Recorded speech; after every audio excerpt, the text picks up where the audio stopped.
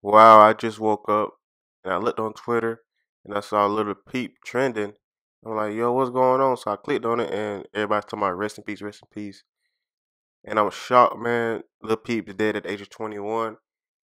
And all these young rappers, everybody knows they do drugs and stuff, but you never expect them to die at an early age.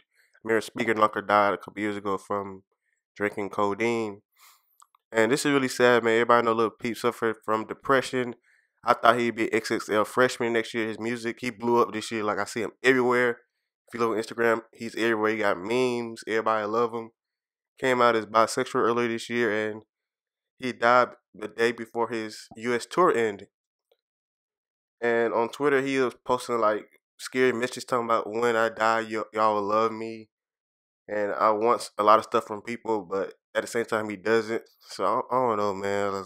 It's crazy. There's a video going around of him popping pills hours before he died, and it's really scary, man. I just want you young people to, be safe, man, and just watch for what you do, what you put in your body, because you never know how your body gonna react to it. But rest in peace to Lil Peep. He had a lot of potential. A lot of people loved him, and I wonder how you guys feel about Come Below, man.